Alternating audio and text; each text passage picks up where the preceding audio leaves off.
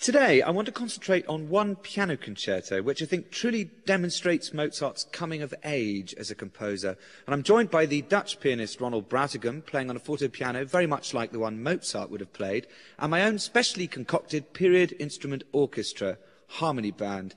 The piece in question is the Piano Concerto number 20 in D minor, which was one of a set of concerti that Mozart wrote for subscription concerts that he was putting on in Vienna.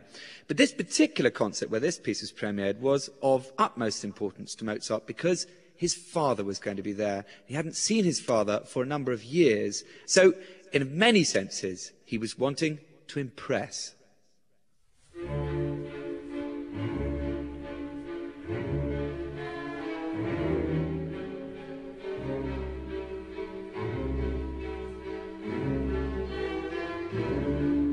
Where indeed is the tune in the opening of this extraordinary and very great concerto? This is the hallmark of a musician absolutely at the height of his power, a composer in full control who knows absolutely how to raise the ante, how to create an atmosphere and a situation of almost palpable tension and excitement. What does he do? He creates a non-tune, tunes invariably used to create emotional colour and texture in music. By this time in Mozart's life, doesn't need to write a tune. He creates it purely and simply through this funny little motif, which is syncopated, which is a device he uses a lot in his music, so that it's never actually on the beat, it's just in between the beats, in the cracks, if you like. So we're going to play now just a bit that follows directly from that and see if we can get a sense of the flames being fanned, the building sense of something big that's going to happen. Yeah, good. So with that figure, can we just build it up through da-yada, bi-yada, bi-yada, down the other side, and then da-yada a bit more. So just each time, a step more, a step more. Here we go.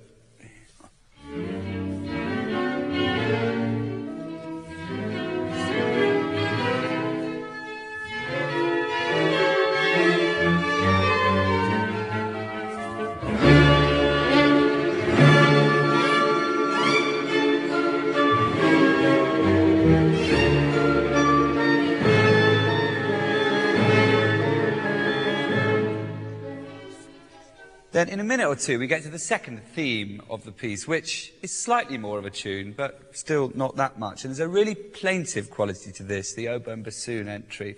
The first sense, perhaps, of child talking to father.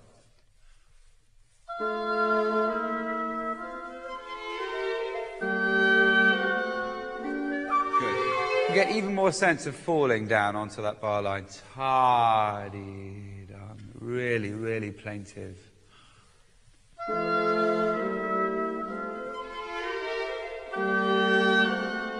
And a bit more now. Where's he going?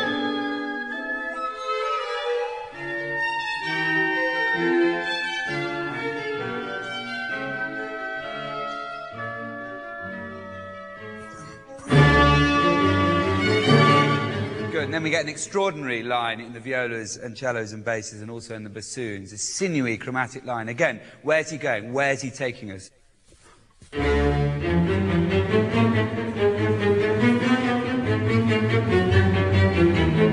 And of course he's just playing with us because he brings us back to D minor. Let's put everyone together on that moment.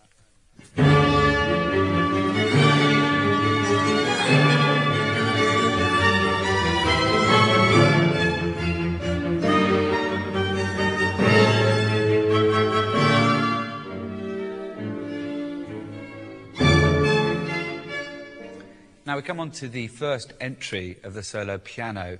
Again, a very plaintive theme, no drums and alarms here at all. What's interesting is that it's not music derived from anything we've so far heard. You know, traditionally in concertos, the orchestra perhaps preview what the soloist then performs. Not so here, a completely new theme. And what's truly remarkable, I think, is the way that it just grows out of the orchestra. Mozart had this phrase he used time and time again, which was il filo, the thread. So there is a sense of absolutely organic, no line broken in the way that the piano joins and the orchestra retreats. We'll play from just before there and listen to this really lifeless, bloodless theme that you get in the first violins.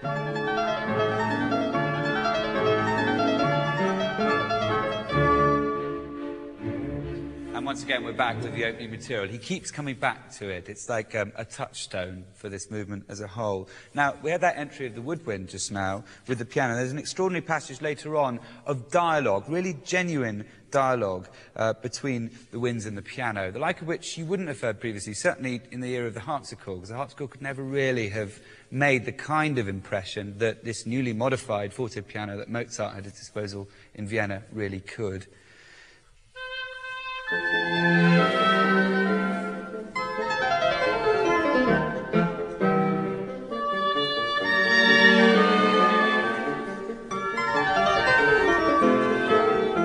Play that again now, and listen out particularly to what the bassoon is doing as much as anything else. Great thing about wind writing in Mozart's work, that the winds achieved an emancipation that hadn't been the case before. They were really free to do so much more with the piano in this instance.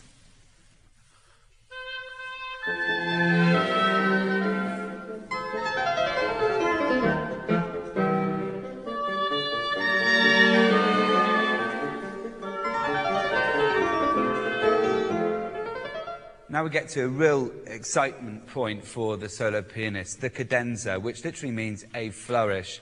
Up until just early Haydn, I suppose, and very early Mozart, cadenzas had always been something which were improvised by the soloist as a chance to show off both their virtuosity, their extraordinary technique, and looking at ways of playing with all the themes which have so far been represented in the piece. Now, by Mozart's time, generally speaking, he's starting to actually write them down, to fix them in time, I suppose. But what's exciting about this concerto is that he was in such a hurry to finish it. Indeed, with the last movement, apparently the ink was still wet when they gave the performance. They didn't have a chance even to rehearse it. So he inevitably made up his own cadenzas. Beethoven wrote some subsequently, which some performers choose to play with this piece. But to be honest, they sound like from another world. So our pianist, Ronald Brautigam, improvises his own.